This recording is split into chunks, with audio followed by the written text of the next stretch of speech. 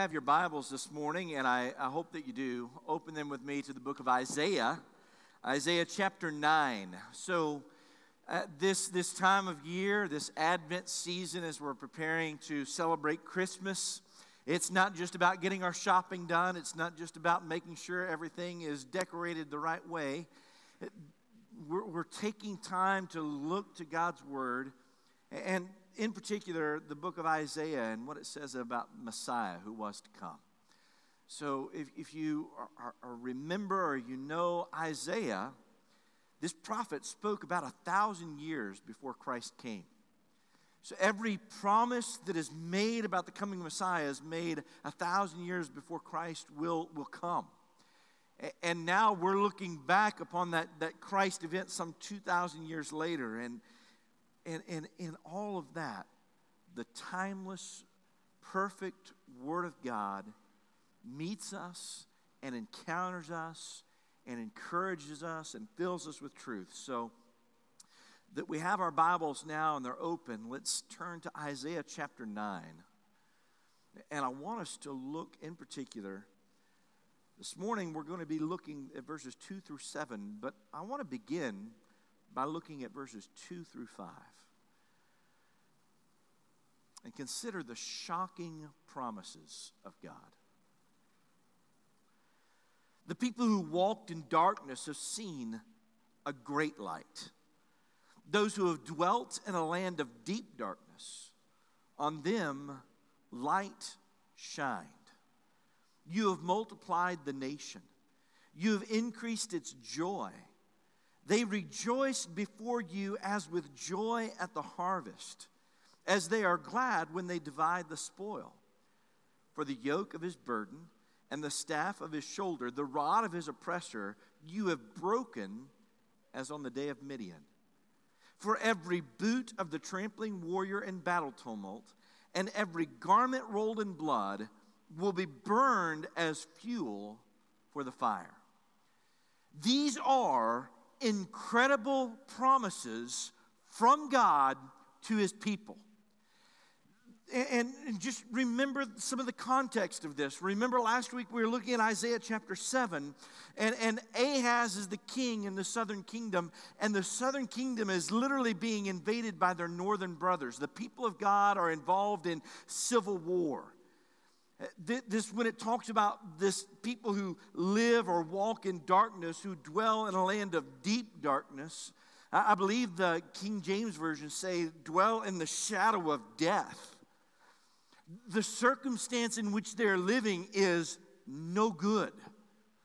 And in the middle of all this pain, in the middle of all this suffering, come the shocking promises of God. Let's enumerate them. There are 4 promises, and I'll try, usually preachers should preach 3-point sermons, a little poem, and then we're done, right? So I'm going to go with 4 promises of God, and then we're going to look at the last bit of this text that really, I think, turns all these promises on their head.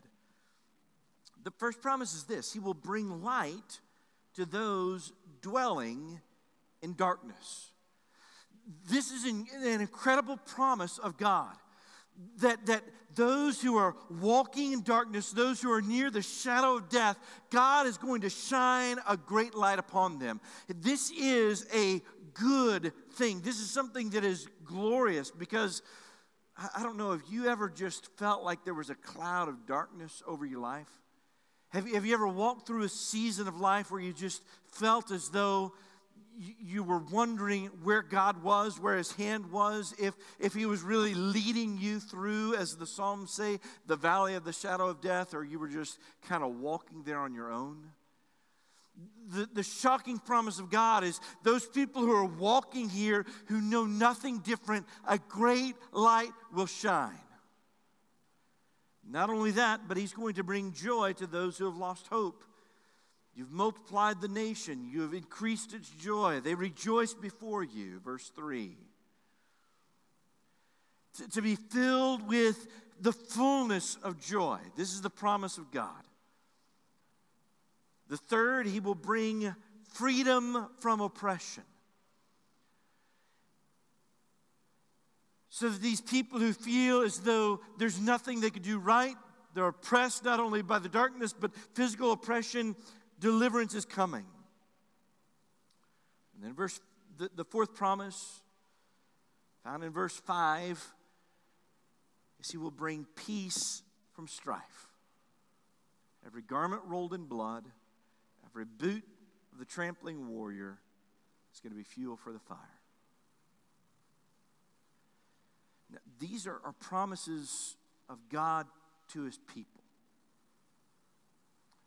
Ultimately, I think if we were just to stop for a moment, I think we would all say, I would love to experience peace. I wish that I had freedom, not just in the terms of I live in America, in a free nation, but truly felt that I had freedom to be and embrace life in its fullness. That I was filled with joy. And that I could see the world for all the light that was in there and not all the darkness and the negativity around it. And God is saying to his children, this is what I will do for you. These are good promises. Now, if I were Isaiah and I were hearing this message from God, I'd be excited. I would be ready to go and declare this good news. I would want to tell everyone, guys, hey, we're walking in darkness now. It looks bad, but there's going to be a great light coming. You may feel like all hope is gone, but there is a joy that will satisfy us. You may feel like there's oppression around you, but I'm telling you, God is going to bring a freedom that you won't know anything about. And if you are longing for peace, all the strife around you will be gone. God is going to do this. Now you get a sense now of how how much good news this is. I was wondering, you know what's happening right now? What time is it? 10:48. What's happening right now is all the Oklahoma football fans are anxiously awaiting the next 12 minutes, hoping that somehow I will finish my sermon and they can get the ESPN notification on their phone whether or not they made the playoffs. So I know what's happening here. So in the next 10 minutes, when you diligently look down at your phone and you smile, I know you're not reading the Bible app right then, okay? I got this. I'm tracking with you. But even though in the midst of all this distraction, we're beginning to see this is an incredible promise from God. And this is a message that Isaiah is saying, I want to take this message. I want to proclaim it. People need to hear this.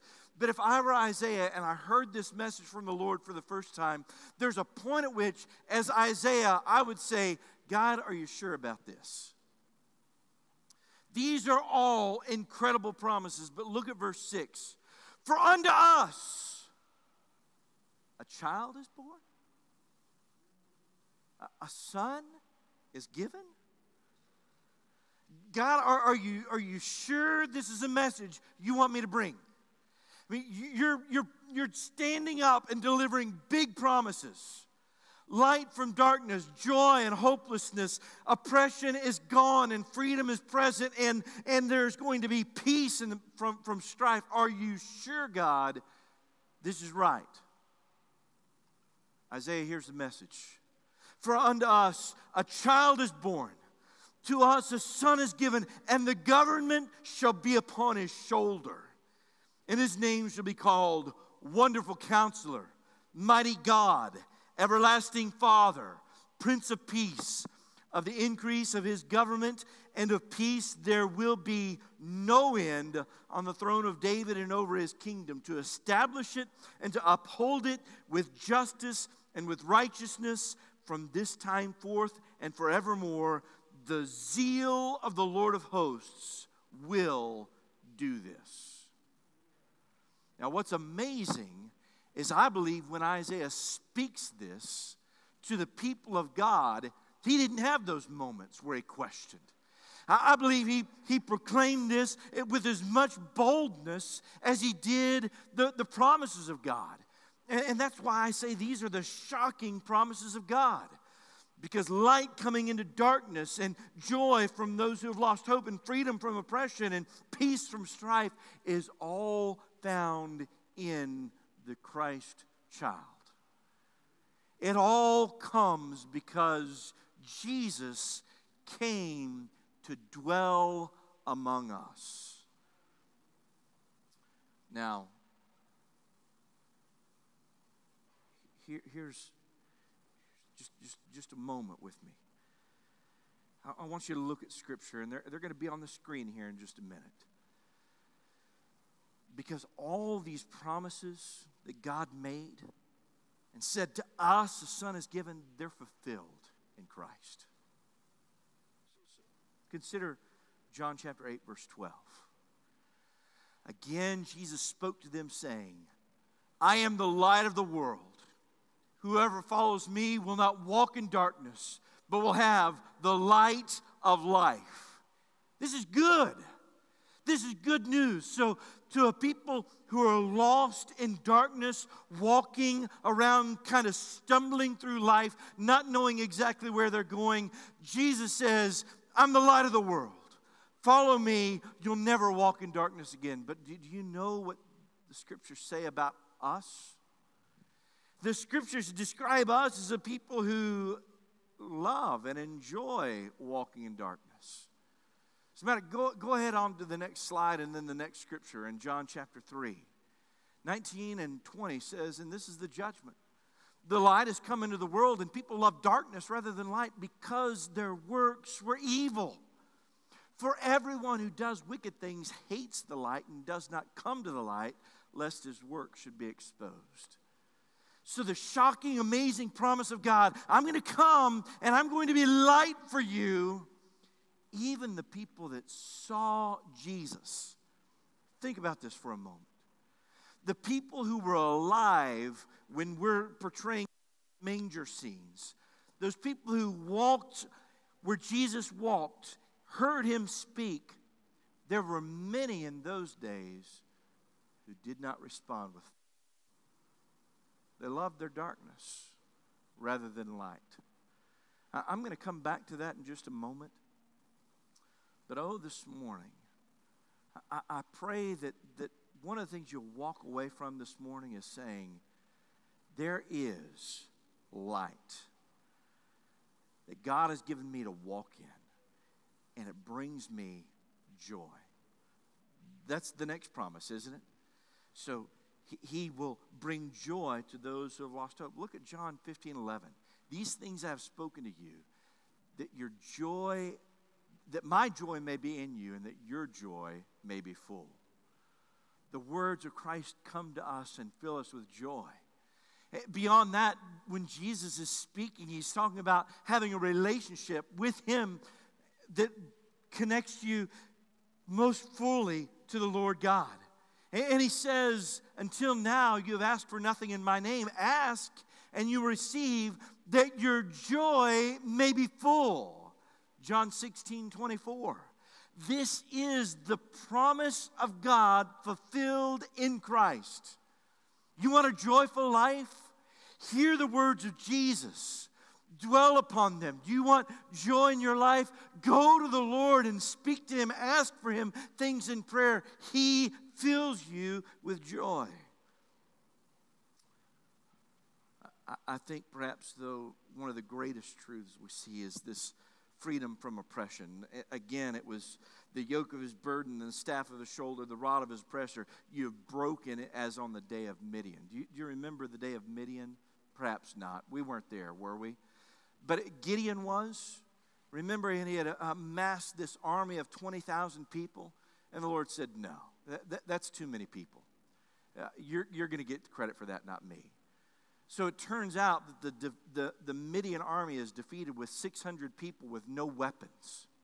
They stand on the hill and they have lights and jars. Remember, they break them, they blow their horns, and God causes the Midianites to flee. In other words, when God brings deliverance, It's on His terms, and He does it His way, and He does it fully and completely. What about Jesus? In John chapter 8, this is what we read about Jesus. Verses 34 through 36. Jesus answered them, "Truly, truly, I say to you, everyone who practices sin is a slave to sin. The slave does not remain in the house forever. The Son remains forever. So if the Son sets you free, you will be free indeed." The reality is, every single one of us in this room is born captive to sin, both by nature and by choice. The Bible describes us as slaves. Whether you feel it or not, it is the reality in which we are all born. And this great promise of deliverance comes not through the good things you do. It's not as though you could live a good life or a great life, or you could just be a godly person and all of a sudden you're free. No, the one the Son sets free is free indeed, and He gets the glory for it. Now just peace for a moment. He'll bring peace from strife. John 14:27. Peace I leave with you. My peace I give to you. Not as the world gives do I give to you. Let not your hearts be troubled, neither let them be afraid. And we know Philippians chapter 4 verse 7 says it very similar. And the peace of God, which surpasses all understanding, will guard your hearts and your minds in Christ Jesus. There's a peace that Jesus brings that the world cannot give. Now, I want to pause for just a minute,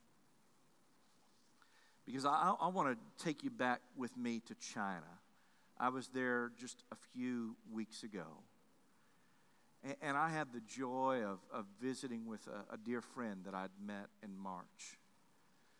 And in March, my dear friend just seemed so piqued in interest in the gospel message. He wanted to know more about Jesus. He wanted to know more about the Bible. He engaged us in meaningful conversation many times. So I was anxious to meet him again in October, and we sat down, of all things, in a Starbucks. Yes, they have those there too. And we enjoyed a cup of coffee together, and we began talking, because he hadn't been to Bible study. He hadn't been around much at all for the last several months. And we began to have a conversation, and this is essentially what he said. Now, these aren't the words he used, but this is the summation of what he was saying. Last semester, I was going through a really rough season in my life, and I was looking for something. But I've kind of got through that now, and I'm okay. Now, I heard people visibly say, "Oh," and "ah." But the reality is, I believe that there are many Christians who sit in the church week in and week out who perhaps unknowingly treat Jesus the same way. Well, you know, it's been a really rough season. I ought to go to church. It's been a really rough time. I really should start reading the Bible a little more. I should probably pray a little more than I have. It's been tough. Yeah, I know what it's like to walk in darkness. Boy, this has been a tough time, and I don't have any joy right now. I've lost hope. I really need Jesus. Can I tell you something? Those are good things. It's good to recognize your need for Jesus when the circumstances of life are difficult. But there's a reality that's painted here that we need to see and we need to understand. We live in a broken and fallen world.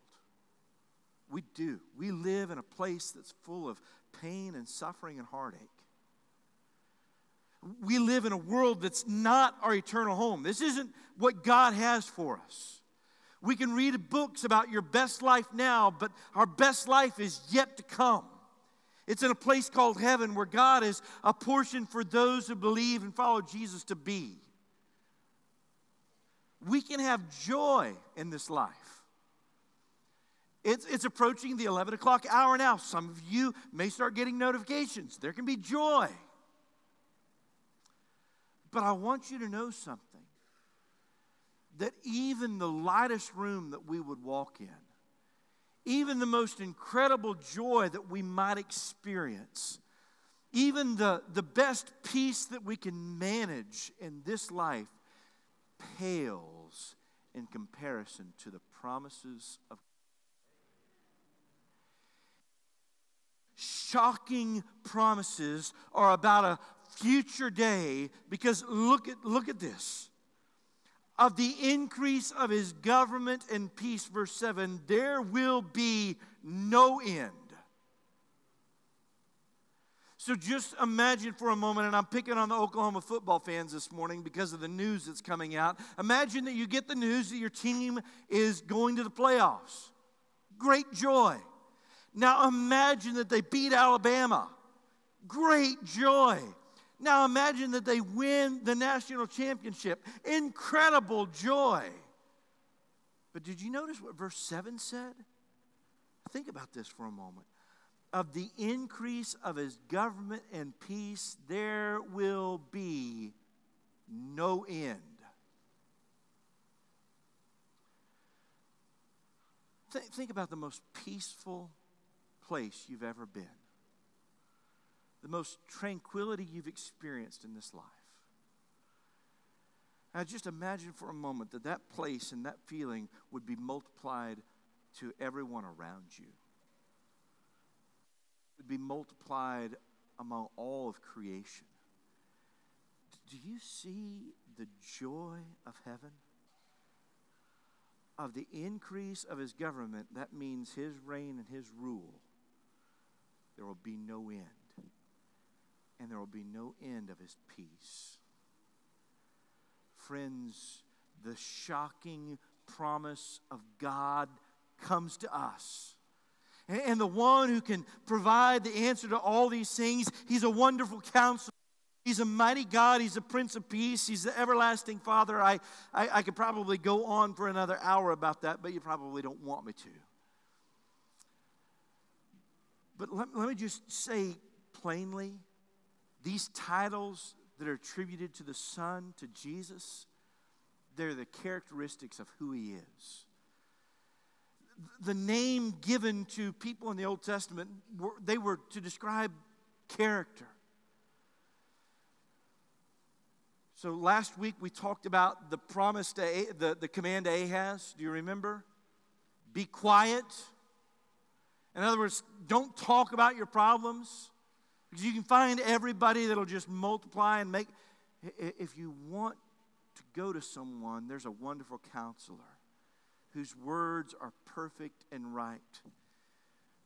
One who's written a book for us, that we would know him, love him, be guided in his truth.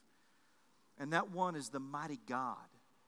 And just think of Jesus as he dwelt among people. There were some that looked and they said, this is not like any other teacher of the law. He has authority.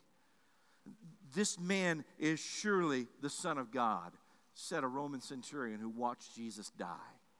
He was the mighty God. The everlasting Father means he is a benevolent ruler over all. He's good. The Prince of Peace, establishing the throne of God. Now, the shocking promise is verse 6, a child's born, but the last verse is our confidence. Verse 7, that last phrase, the zeal of the Lord of hosts will do this. Now, this word zeal, let me give you a word picture of this. And this is the context in which it's used. It speaks of jealousy. It's the kind of emotion that would well up in you, women or men, if you walked in and found your spouse in the middle of an affair. And that kind of burning emotion that would come up. Can you get a visual picture of that? The zeal of the Lord will do this. Now, here's the picture. God has so much passion for his people to experience true light, true joy, true peace, true freedom, that he's burning with this zeal and this jealousy when we settle for anything less. When we would settle in our own sin for something to satisfy us more than that, the zeal of the Lord comes up and says, no, I've got something better for you. I've got something more satisfying for you, a light that shines brighter, a joy that will never fail, a peace and a freedom that are unlike anything you've experienced. And the amazing thing is that the invitation this morning is open for all of us. If we would look to Christ, if we would look to Jesus, we would see that he's the fulfillment of these promises. So I would ask you this morning, if you've never come to a place where you've confessed your sins before a holy God and said, Lord, there's nothing I could do, but I come in all of my brokenness confessing the name of Jesus, that name that is above every name. And I ask even in these moments that he would bring me light and peace and freedom and joy. I believe in this very moment God will do that thing for you. But I also believe, Christian, that there are many of you who've tried to walk in light apart from God. You've sought for joy apart from Christ. You've sought for freedom while trying to live in opposition to God and his purposes. And this morning, the invitation is just come back to Christ. Come and experience all the joy and the promises that he gives. Would you pray with me? Father, thank you for this morning. Thank you for a time to be reminded of your promises. God, thank you that you bring light when we dwell in darkness, that you bring joy when we've lost hope, that you bring freedom from oppression, and that you bring peace from strife. Lord, I pray that our eyes would be turned to you. I pray, Father, that our hearts would be drawn to you.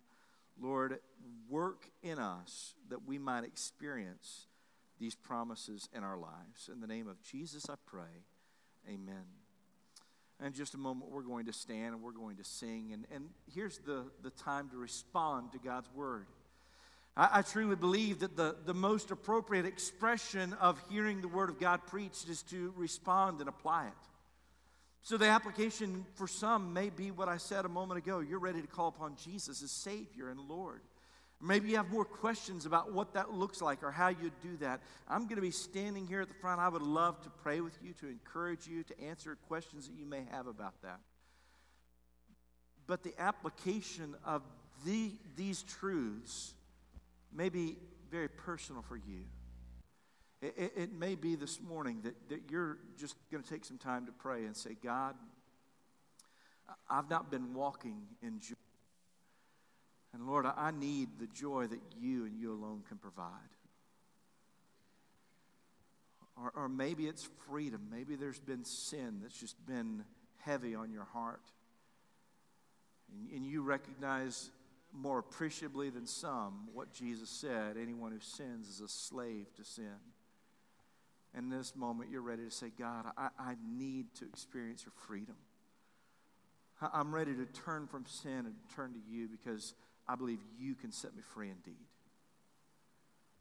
Would you respond to Jesus and ask him to fulfill these promises in your life? Let's stand together and sing.